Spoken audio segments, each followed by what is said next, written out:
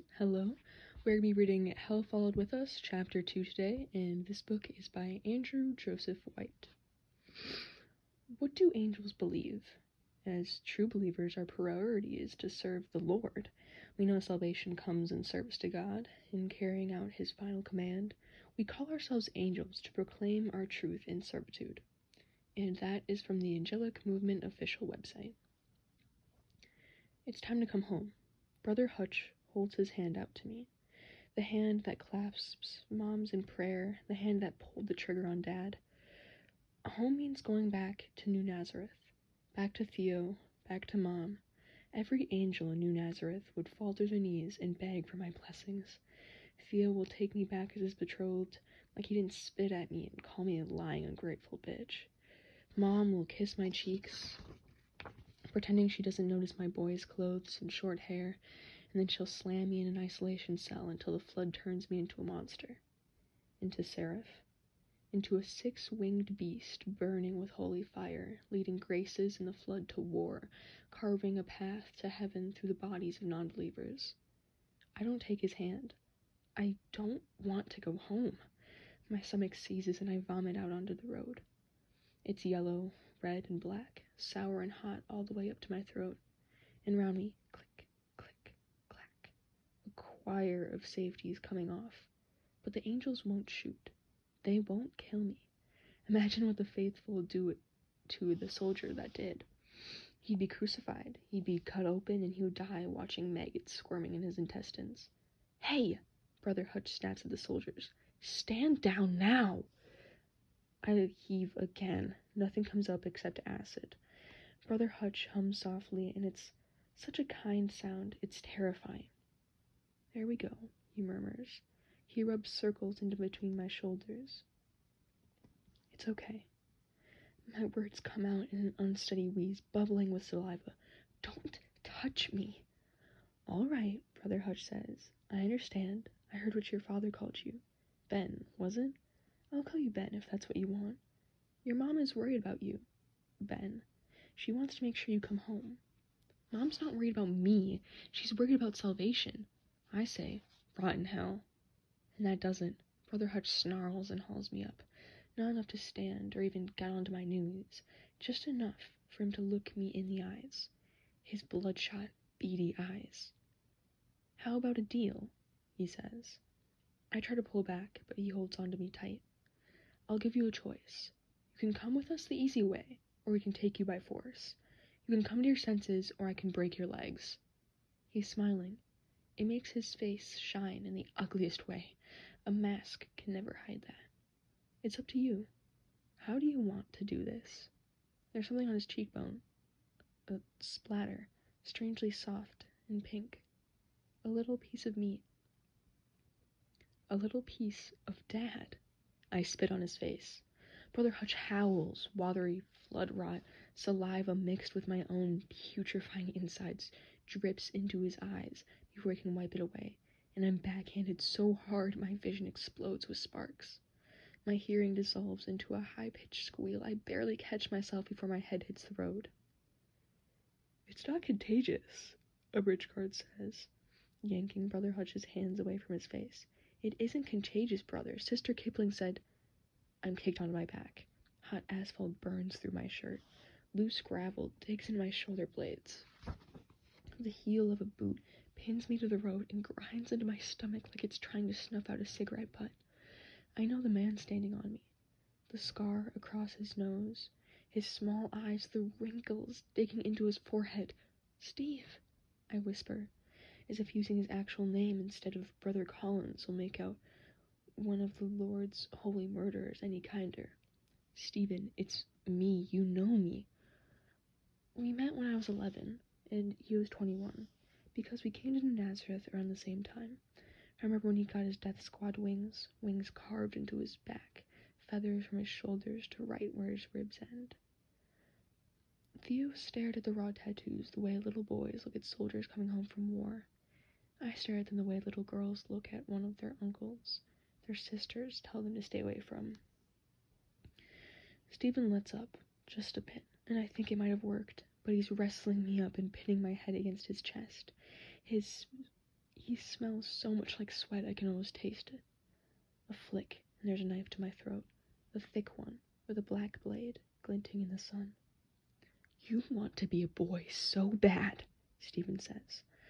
I think we can start cutting this shit off. That's how it works, right? I can't get the word out. I shake my head no. That's what I thought. So be a good girl and do what he says. I'm sorry, Dad. I'm so sorry. I say, okay.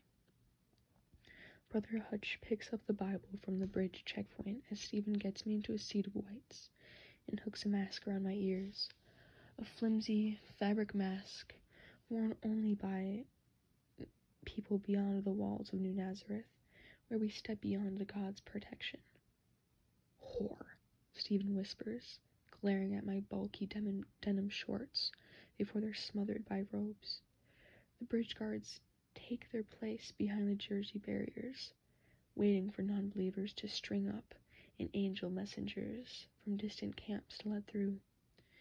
The soldiers by the grace gently hoax it from behind the cars, and its virus-melted body shivers in the humid breeze coming off the water. Lord, Brother Hutch cries, raising his free hand as if reaching the bodies swinging overhead. Everyone joins him but me. Lord, how I praise you, how great you are in your never-ending mercifulness, to bring our blessed Seraph back to us. I will be good, I will be good, I will be good. I will keep the Seraph hidden, locked up in my chest, whatever it takes to make sure the angels never get the weapon they made of me. But I'm just so tired of running. The death squad takes me back away from the bridge, away from Acresfield country, and leads me through the streets of Ashton, New Nazareth. I ask if I can clean myself, but they refuse, so Dad's blood is still on my face, hair, and hands. Get off! I smeared on my sleeves, but it's settled into the lines of my fingers and the creases of my palms. I want to stick my hands in boiling water. Get off, get off, get off. Stephen grabs my shoulders and shakes me. Shut the fuck up. I wince. That sort of language would never be allowed inside the New Nazareth walls, not even if you don't say it out loud. Mom said God would know anyway. Besides the soldiers and the grace dragging itself along with us, the only thing we see all morning are abandoned cars and empty buildings. The world is only 2 years gone, so everything's almost exactly how it used to be. Clusters of stickers clinging to bus shelters, weeds springing up between cracks in the sidewalk, trees outgrowing their dirt squares in the concrete. A corpse hangs from a flagpole, and massive letters on the building behind it scream, "Repent, sinner." That's the way it works now. Everyone is dying, and it's just a matter of what kills you. Whether it's the angels, or the flood, or heart, or heat stroke, or good old sepsis. For most of humanity, it was the flood. Theo's mom was martyred on Judgment Day, and he grieved her in the only way he was allowed, by learning everything. How the virus burned through billions, missionaries like his mom carrying it to every major city in the world.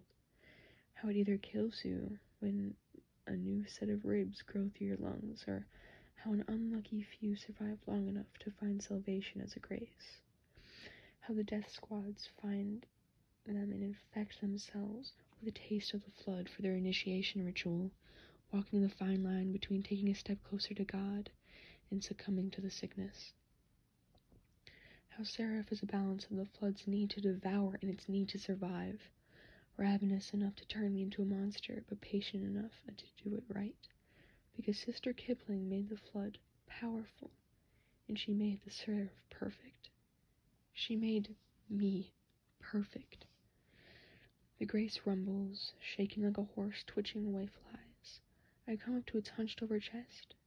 Maybe, when its mouth is closed, I can see remnants of a person. People, it used to be. Human teeth between serrated fangs, the remains of a button nose. Brother Hutch catches me staring. I avert my eyes, but it's not enough. He slows down to match my stride. In front of us, 2 soldiers peer at a map, murmuring about previous ambushes and the new paths through the city. Ashton has been devouring angels lately. Isn't it amazing? Brother Hutch croons, spreading his fingers towards the grace. The new life they've been given. How merciful of our Lord to allow them to be born again, to become warriors in our fight for his plan, just like you, just like me. This is what I was chosen for the virus to turn me into a monster that will lead the angels to heaven, that will wipe humanity from Earth once and for all, just like God demanded. A little after noon, the youngest of the squad calls for a rest. We're on a wide street lined with restaurants and hipster offices sporting strange logos. Some were abandoned long before Judgment Day, thanks to the skyrocketing inflation, rent prices, and everything really. Water conservation flyers and open calls for protest. Peel off brick walls next to eviction notices and going out of business signs. I haven't seen any bodies or angel propaganda for a few blocks. This must be a new path. I need a drink, the youngest soldier whines. I've been trying to place him the whole walk, but I keep coming up blank. Whose brother is he? Whose son? My feet hurt. Stephen shoves a water bottle against his chest. Then drink and stop complaining. I wouldn't take a break either, if I were escorting my only sure shot at eternal life, but Brother Hutch says he's right. Stephen's eye twitches above his mask. There's no point in wearing ourselves down. We're about an hour from the Reformation.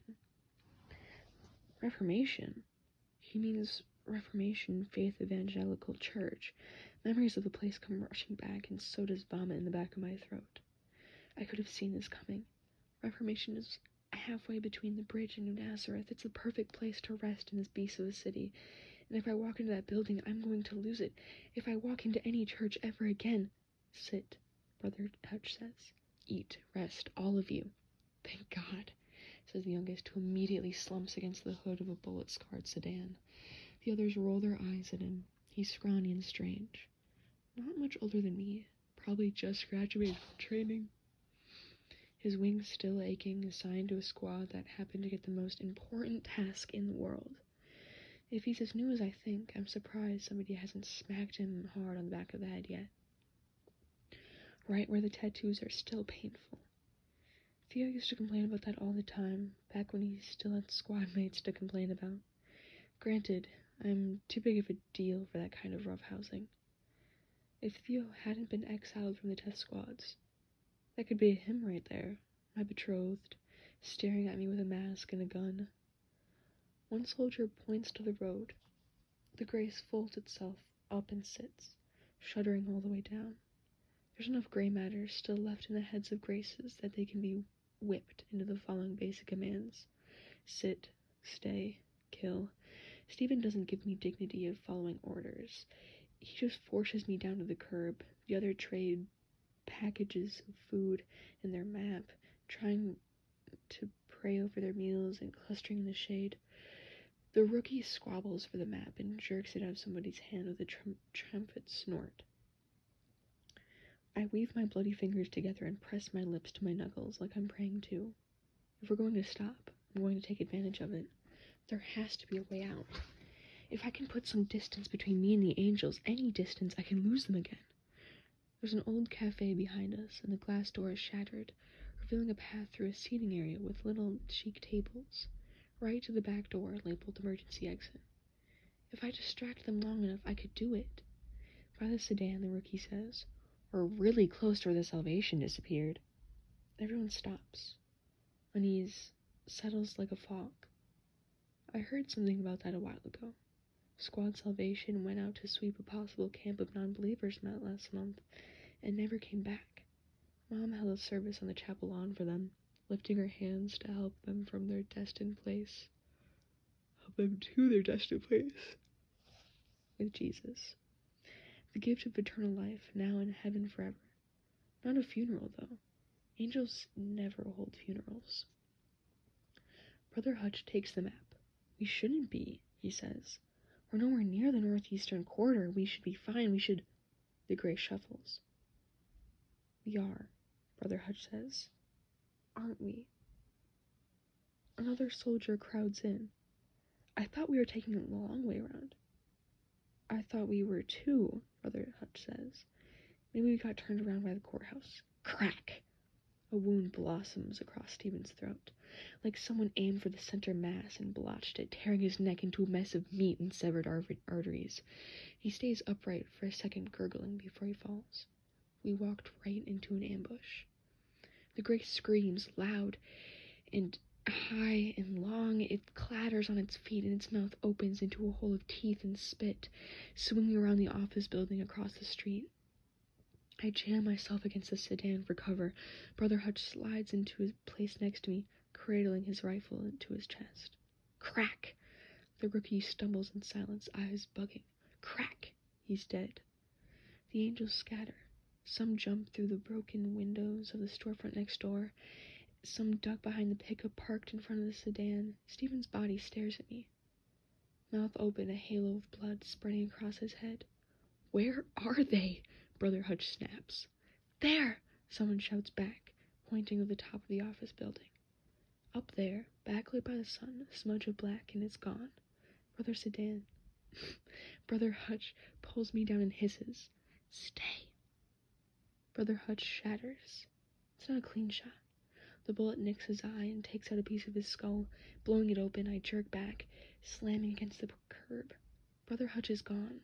The man who watched with a gentle smile while Mom cleaned my scraped knee. The man who congratulated Theo and me on her betrothal and wished us a happy marriage through the Holy War. He's gone.